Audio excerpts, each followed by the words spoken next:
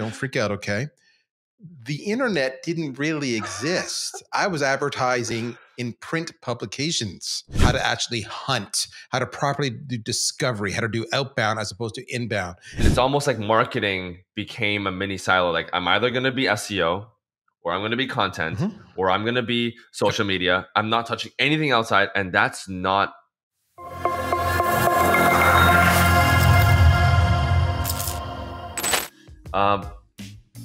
Back to the podcast, Marketing on Mars. Can't remember which episode we are now. I think it's episode 14. We're going to have fun either way. Today we got Darryl, CMO of Agora Pulse. Just super excited for this one. Darryl is, for those of you that do not know Darryl, he's one of the top marketers on LinkedIn, top SaaS branding expert. I think you were voted like top 10 or something in 2020, something crazy like that. Yeah. Just an amazing person. So when I reached out to you, Darryl, and you responded to my message, I was just super excited about this episode. Especially when you agreed to do hot sauce with me, because that's I was like so excited because I'm like, wow, screw the show. You want to do hot sauces? We're in. Let's do it, brother. So Darryl, the theme of this podcast, it's called Marketing on Mars. So we got these hot shot marketers. You are one of them, and we're putting you on the hot seat. I'm going to be asking you questions that are probably going to be tough. They're going to be hot. It's going to be hot topics around marketing. And we're starting this whole thing, obviously, with hot sauce. There's no better way to start this show. So what do you got in front of you? I got 6 options, dude. I've got let's light a fire under your sass. That's from our friends at Chili Paper. They said that one to me. I got extreme regret, which is a Carolina Reaper hot sauce. Oh my God. I like that one. I've got Exoresco. That one's crazy. These ones down here, these little tiny bottles I've got here. Can I see them? These ones are, oh my God, hot sauce from hell. It's called Beyond Hell. Another one, hot sauce from hell, called Beyond Hot.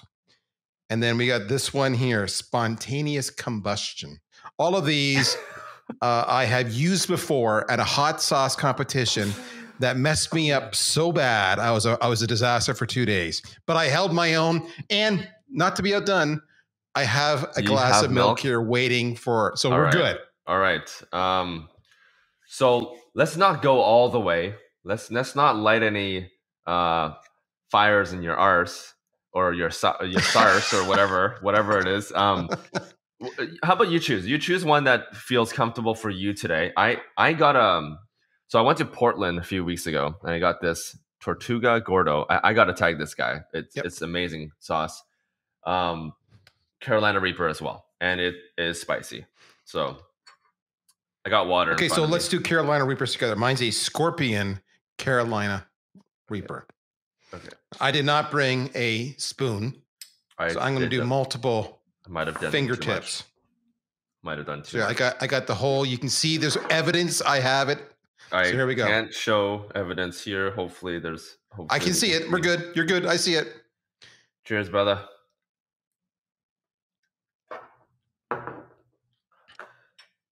Whoa.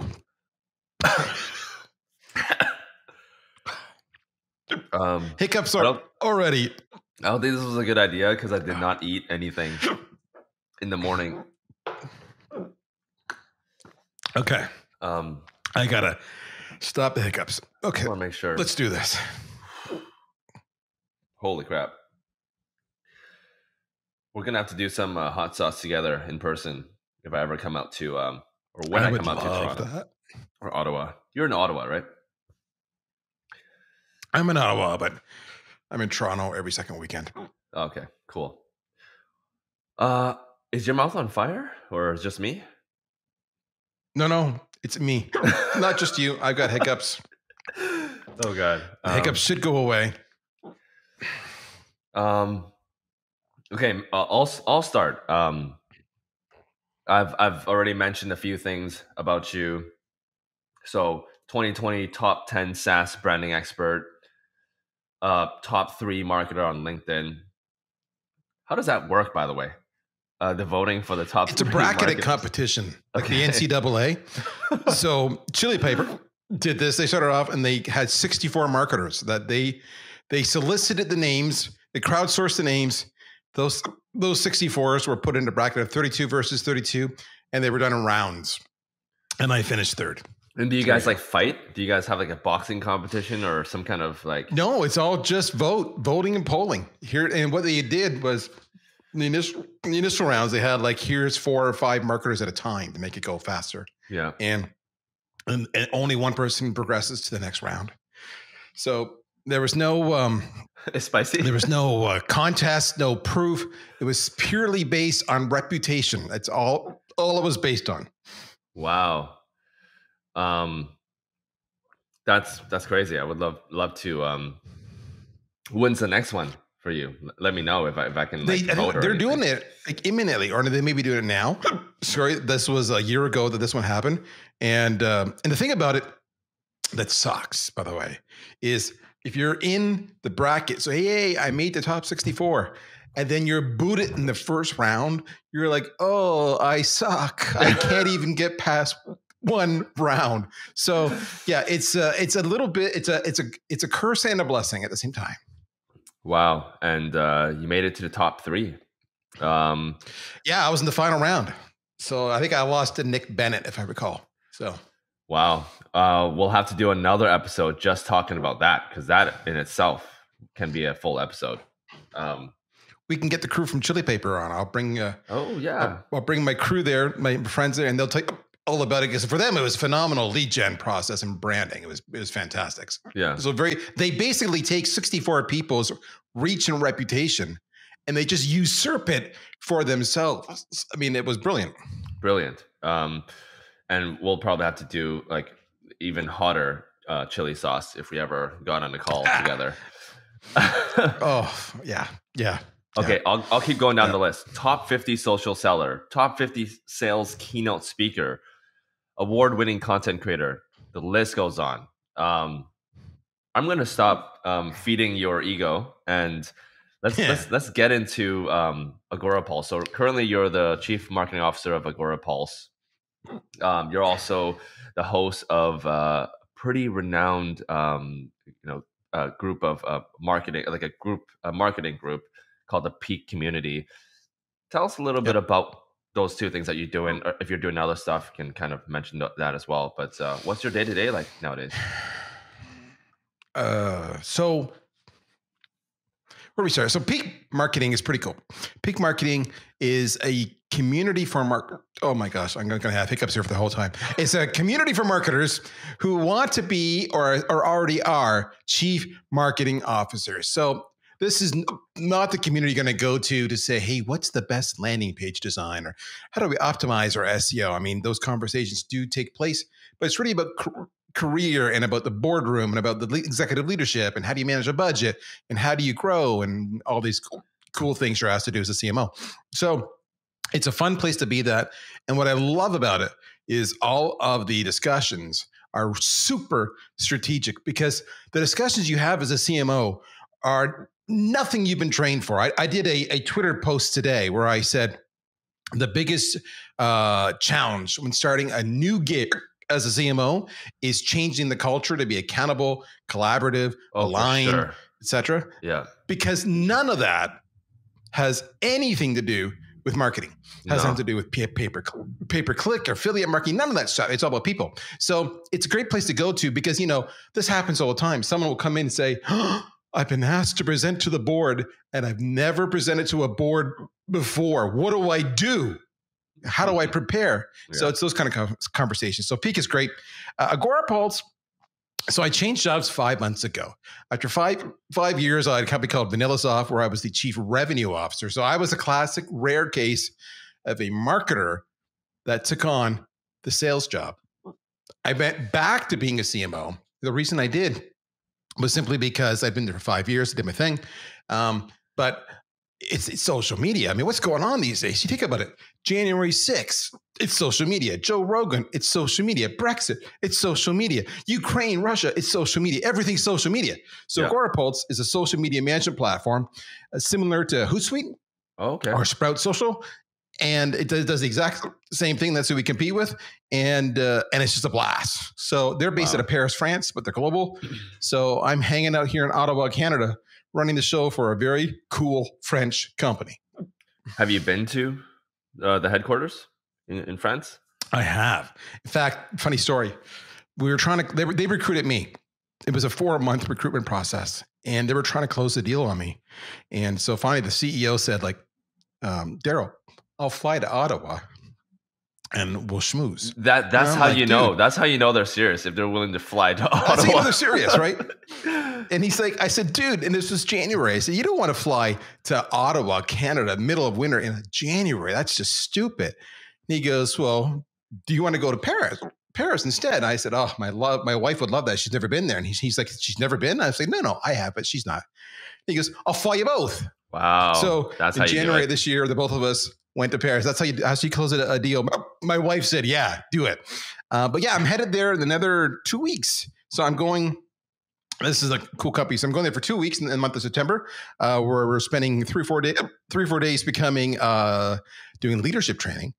And then we fly to Corsica, the island of Corsica, which is beside Italy, but still part of France. Yeah. Where we're going to do on a seaside villa, executive training, and then back to Paris, where I'm flying the whole global marketing team and almost 40 people for a week of training. So it's going to be a blast. That's amazing. By the way, let's have a little drink of water. I've been doing that already. I'm doing the milk, but I do have the water too. Maybe that's a better idea. Do you find water makes it better or worse? Neither. It's gonna do its thing. It's gonna take its time. It's slowly fading off. I just want to make sure that we can get your hiccups gone by the 12-minute mark or the 13-minute mark. I like it. Smart. Just so we're not unless we're gonna start a counter on how many hiccups Darryl does for the show. That would be pretty funny. So you're at Agorapulse, Sprout. It's kind of like a Sprout Social or Hootsuite. You've been there for a little while. So tell us a little bit about like Agora and where they're at right now. I know you guys have raised a little bit of money. Maybe some stats on where Agora is now as a company. Cool. Okay, so Agora Pulse, I think, is around 12 years old. Don't quote me on that one. We've had a very, very small round, more of a friends and family round. We're a decent sized company. We're roughly 20 odd million US in revenue, roughly 175 employees, profitable, which is amazing to think about. And we're doing really, really well. We're growing. As you might imagine, with the proliferation of social media, we're riding that wave. We started off as a Facebook tool. That's how we began life. So company's doing well. We are ranked top by Forrester and Gartner and all those people who do all those wonderful reports. And we're in the upper right-hand corner, right up there with Sprout and Hootsuite every single time. So that's kind of who we compete against. We are targeting the mid-market. If our sweet spot for us is if you're an agency, like a marketing agency, or you're an e-commerce play, or maybe a B2B, like a SaaS, that's where we would play. So big push there. That's the company. Why I was hired, you'll like this one. I was hired for 3 specific reasons that were very clear, articulated to me. One was, Darryl, we need you to fix our silos. So like any global company, you can relate to this, folks.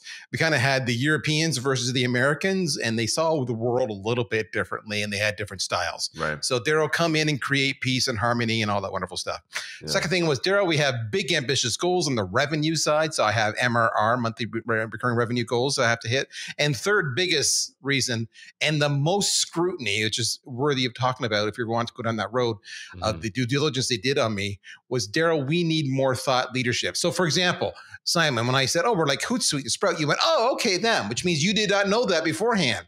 That's a problem. I need people to just go, oh yeah, Agorapulse, Hootsuite, Sprout. Those are the 3 amigos. They do the same thing. So they need lots of awareness.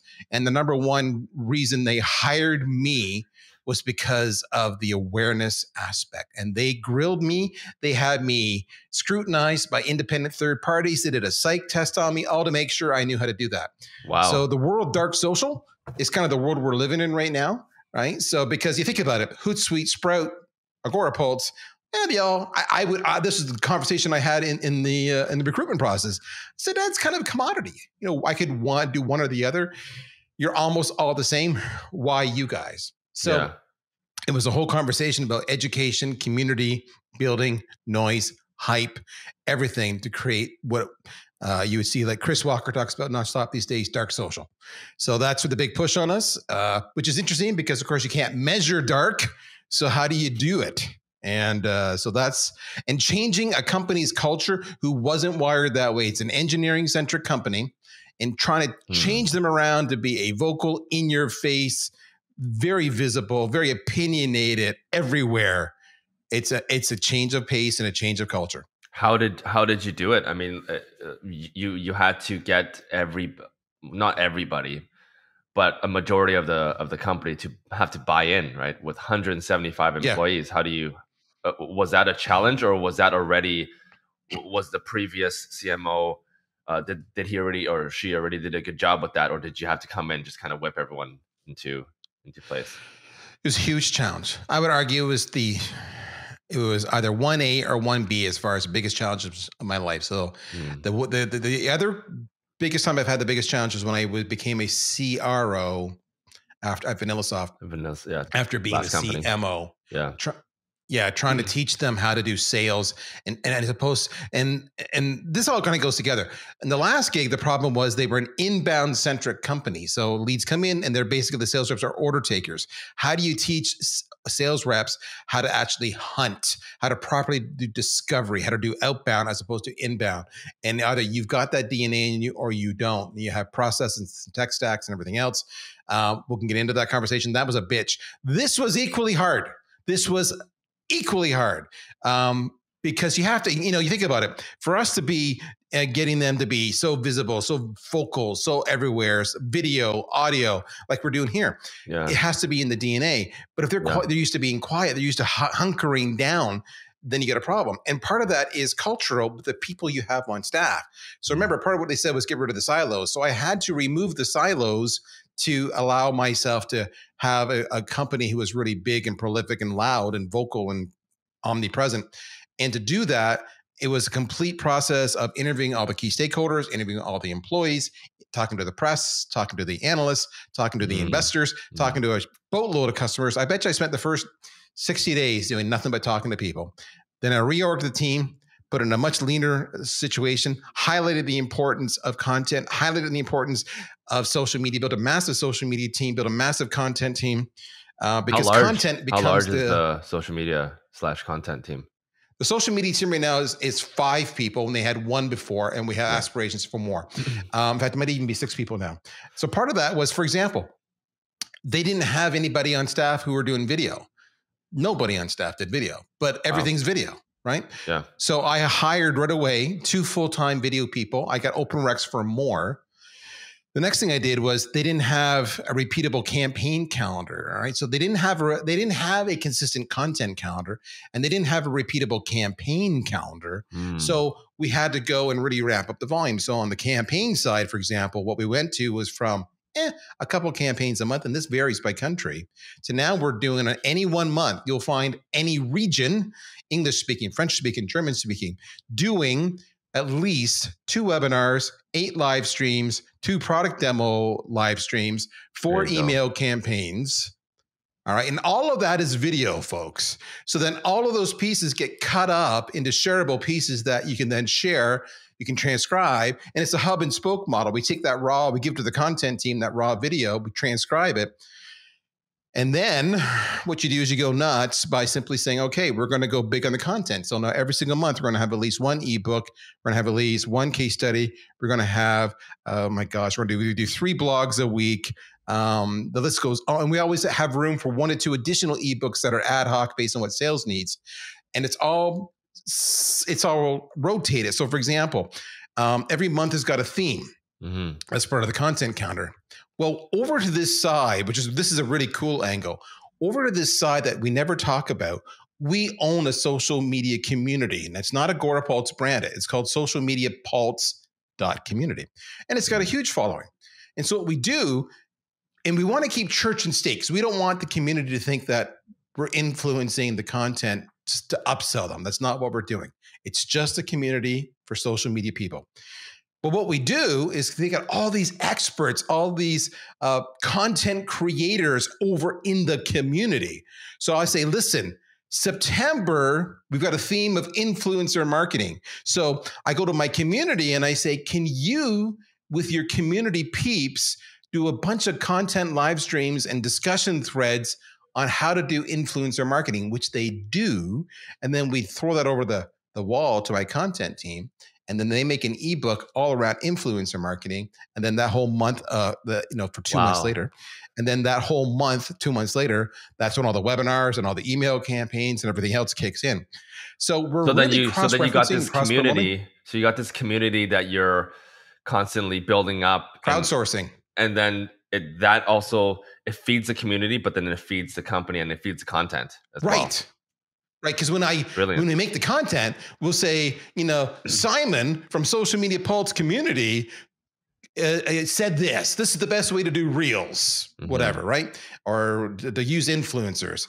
And so we're cross promoting the community. We're cross promoting the creators, Simon in this case. All right, but it's all crowdsourced, because what happens is every single person who's mentioned in those, they share it. Dark social. So a lot of that, a lot of partnering with people. The biggest thing for us, the biggest change I had to do, a couple of big changes beyond the culture and the campaign and content calendars, which sound very basic, they are, was getting people to overcome their shyness, their reticence to be on camera. They would want to say, hey, let's hire an agency. And I'm like, I don't have the budget for an agency. Or they would say, I don't know how to edit. I'm not an Adobe Premiere person. So I would say, hey, no problem. Let me show you how I do a podcast using Riverside FM or Zencaster. Look how simple this tool is. So I would make a video tutorial about how I do it and share it with the rest of the team. They would go, that's not so bad. Yeah. Or I would do a video tutorial about how I use StreamYard. Or I would do a video tutorial about how we could use Descript for video editing. And all of a sudden, you get rid of that scariness. And they also then they get excited because they realize, I can do this. So they just need a little bit of encouragement is all it is. And then watch out, they just take off. And that's what's happened now. They're just running with it. It's been amazing to watch the transition in a handful of months. That is a very, very good point that you just mentioned. I think we were so used to this culture of, I don't know how to do this. I don't know how to do it. I don't know how to do it. Hire a VA. You got to hire someone else to do it. And now what we're realizing, and I don't know if COVID did that, but I'm glad that you mentioned it, because I certainly, within my team, I started really preaching let's figure it out together as a team. Like for me, I also don't know how to do it, but let's try to figure it out as a team. We use Loom a lot, right? And we try to figure things out together. Big people Loom. Yep. Huge Looms. Yeah. All the time. And that's been the big thing, especially overcoming languages, right? When I'm talking to my French team or my German team, we're collaborating in English, but hey, that's their second language or their third language. So it's going to be even more scary for them. And it's just been saying, hey, ease into it. So for example, my French team just did their first ever live stream, and they came back and they celebrated and they said, we did it. We went live on YouTube and we used StreamYard, and here it is. And they had phenomenal traction, lots of great sound bites. And I said, that was awesome. That was awesome. I said, here's the thing. I said, they had two panelists and a host. I said, you stayed on the 3-shot the whole time. I said, next live, I want you, when you know you're going to ask a question, there's going to be a long answer. Go from the 3-shot to the 1-shot, or a 3-shot to a 2-shot. Mix it up like you would CNN, right? Put some graphics up there with the call to action. Drop the graphics. I said, it's push of a button. And they're like, oh, that's kind of scary. I said, well, then let's do a fake pretend live stream now where we can practice it and no one sees it. Yeah. And they're like, oh, you'll do that? And I'm sure. Let's do it. Let's play with it. And you make your mistakes on me. So it's just encouraging them and making them take their game. The whole thing about the modern day marketer. Simon, I just did this session at a summit last week where it's 3,000 people attending.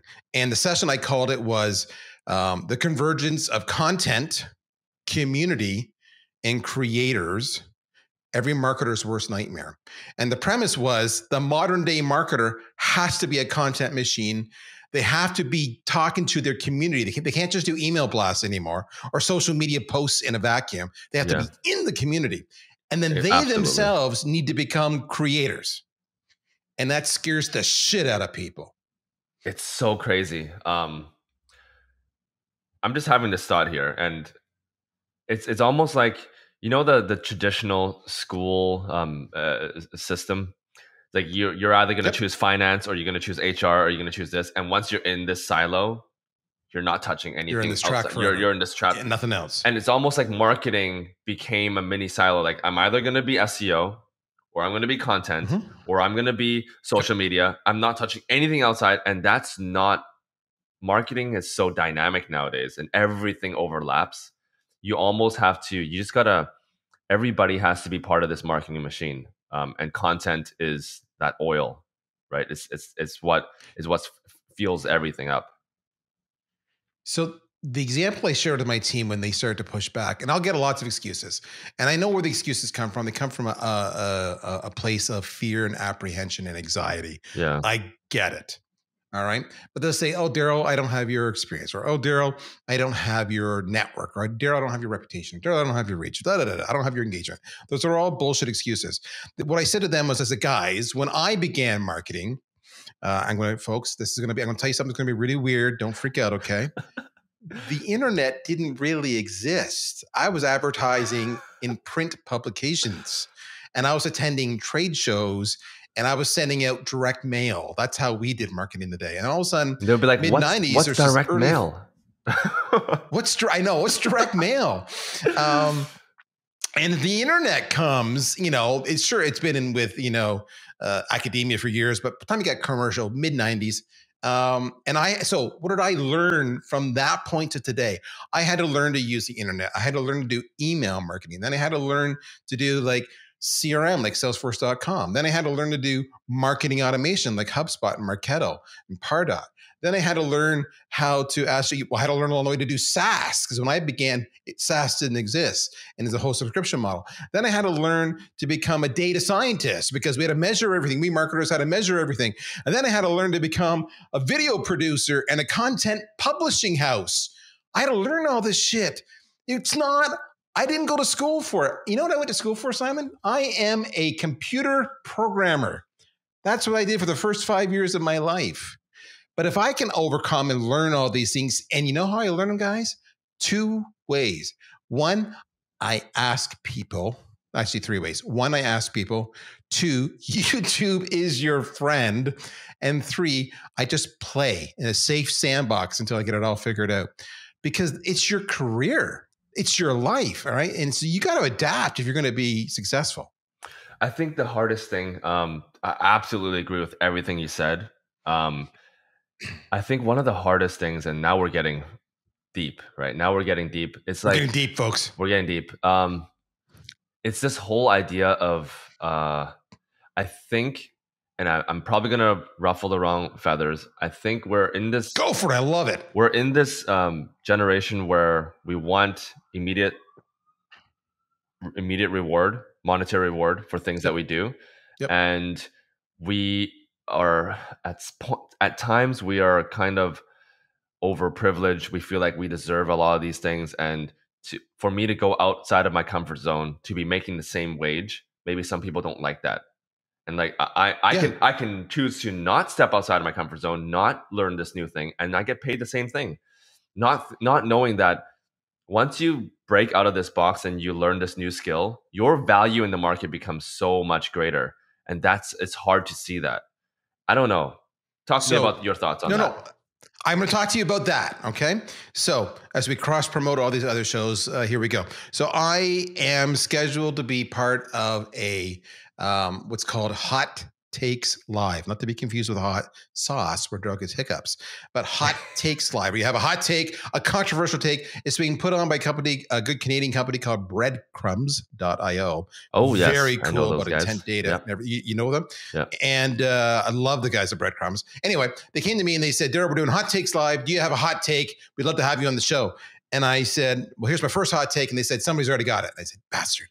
I said, here's my next hot take. And they said, love it. So here's my hot take. To your point, I said, my hot take, and it's a preview, folks. I said, most marketers do not deserve to be a CMO. And they're like, and I said, emphasis on deserve. I'm like, whoa, why is that? And here's, I'm actually reading my abstract right now. I think I know what you're going to say. Highlights. Go ahead. I think I know what you're going to say, but go ahead. I said, they only want to manage and they constantly avoid actually doing it themselves. They never take a risk. They lament how they don't know how to do something instead of figuring it out on their own. They can't read a balance sheet. They complain about the sales team nonstop. They don't know how to build their own personal brand, let alone a company brand. They avoid conflict. And they choose to hide rather than to engage with their corporate peers. They don't understand common SaaS metrics or KPIs. They can't spell ROI, and they don't know what an OKR is. They do not have the required soft skills necessary to challenge, motivate, and lead a successful team, nor will they ever intentionally learn those skills. And I go on. I love it. So, yeah. Look what you, like, we're saying the same thing.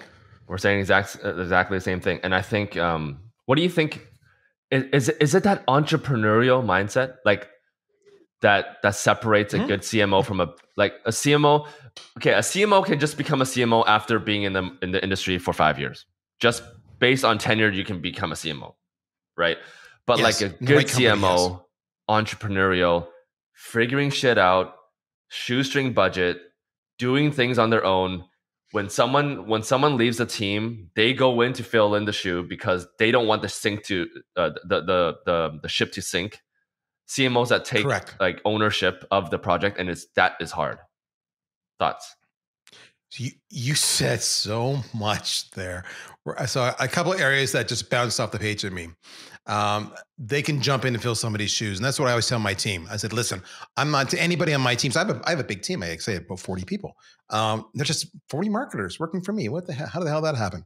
And I say to them, I'm never going to be the pay-per-click guru that you are. I'm never going to be the best writer that you are. I'm never going to be the best RevOps person that you are. But you know what? I'm not bad. And I can jump in and build that email and do that landing page and build that web page. It might take me 3 times longer than it takes you, but it'll look good, it'll work, and it'll convert. All right. Yeah. I can still do that when time is happening. But you said something that was so powerful, and I guarantee you 95% of your audience missed the subtlety you came with. You talked about doing it on a shoestring budget. That is what drove me to have the success I had, because here's why, folks. All right.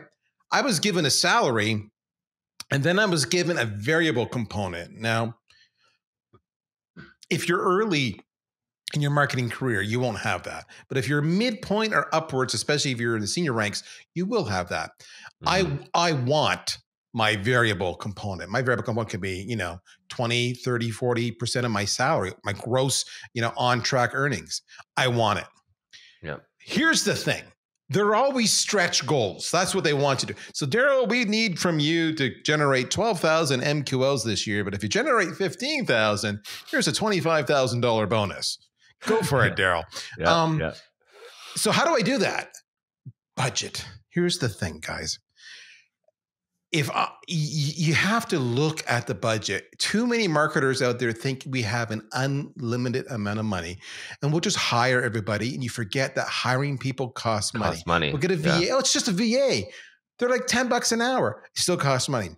Whereas, let's say I budget. I don't know. Let's make something up. Let's say I budget $5,000 or something. $10,000. Maybe a trade show. Yeah. We're going to go to a trade show, $10,000 budget. And if I can do it for $4,000 because we're very hands-on, we pull in some favors, whatever it might be, I now have $6,000 that I can spend somewhere else. Yeah. I didn't have to get more budget. I saved on my existing budget so I could do more shit and drive more leads, which means that I'm going to hit my stretch goals.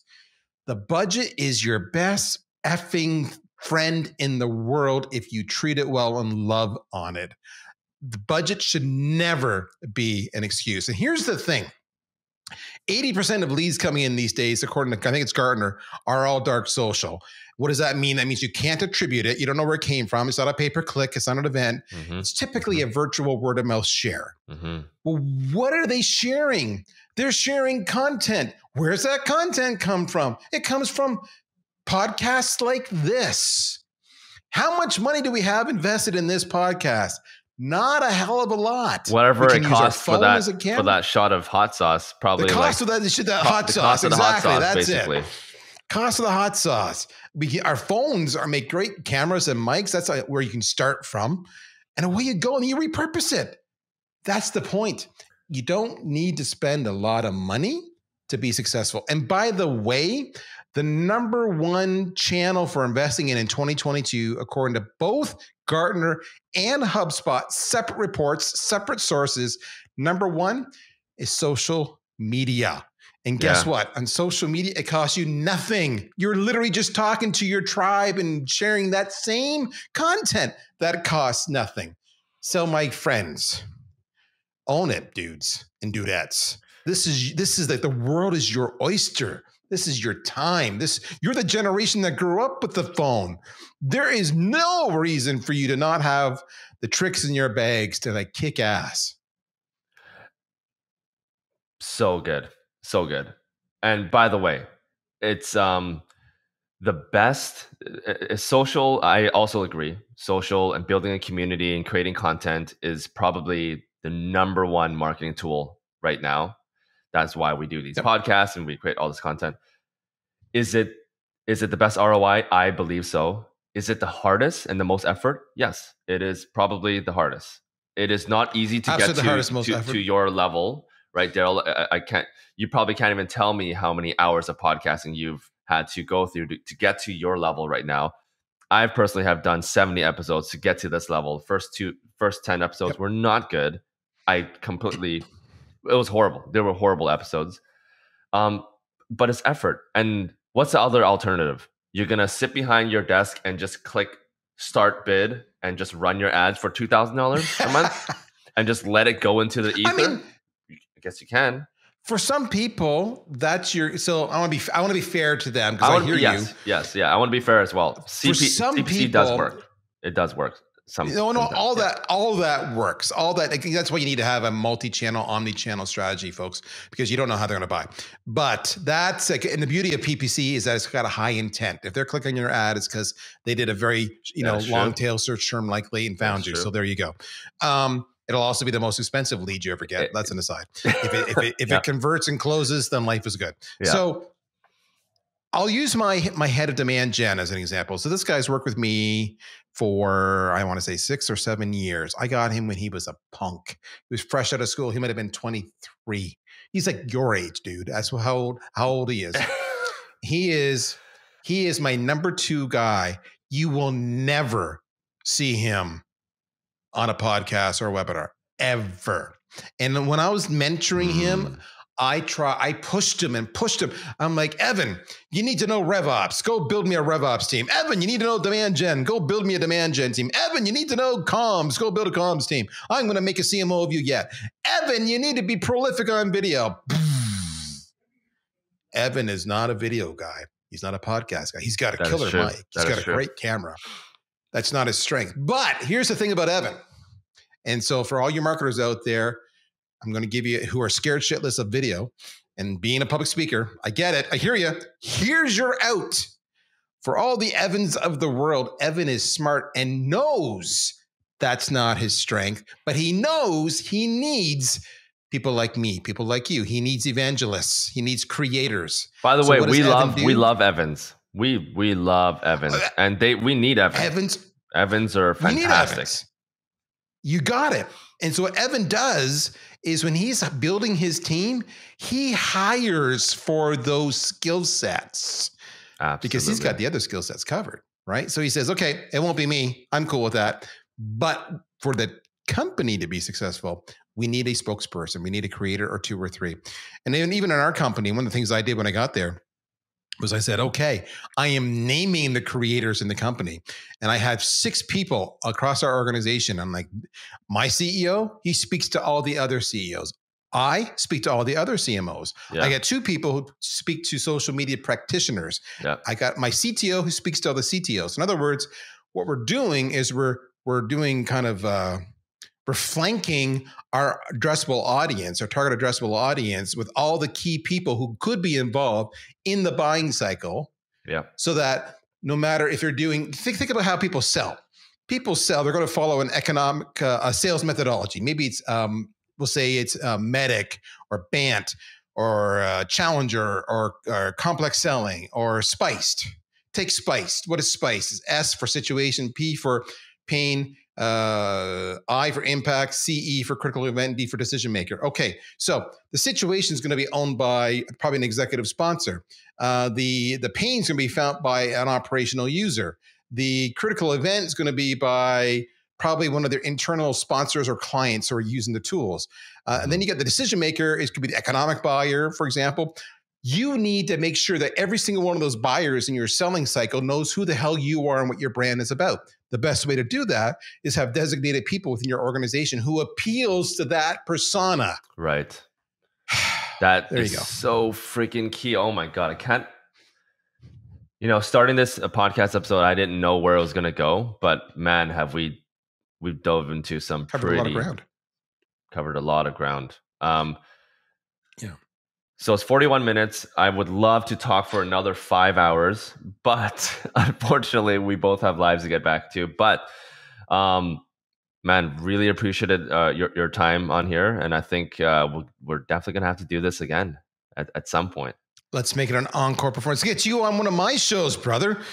Yeah, this was so much fun. I mean, usually we talk about. Usually, I have like topics that we go into.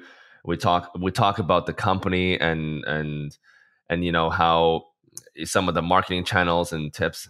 We talked about things that I honestly haven't talked to a lot of people about. So really appreciate you. Really appreciate you coming on the show.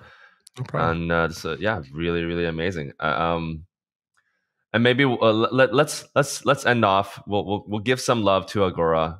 For the people listening, really interested in what you guys are doing, what is there to look forward to in the next 6 to 12 months? Like, what are some of the next milestones? You said you got some aggressive goals to hit. What are some of these next milestones? Tell you what, I'm going to flip it on you. I'll see. So watch what I see. How I'm like a politician here, folks. I listen to him. I nod at my head at his question, and then I'm going to ignore his question and say what I want to say, which is one of the things that Simon made mention of earlier was he said social media is one of the hardest things to prove any ROI on, and he's 1,000% right. One of the things that the number one reason why I took this job is because of a feature that Agora Pulse came out with back in March, and I'm going to share it with you. There's no obligation. This is not a pitch.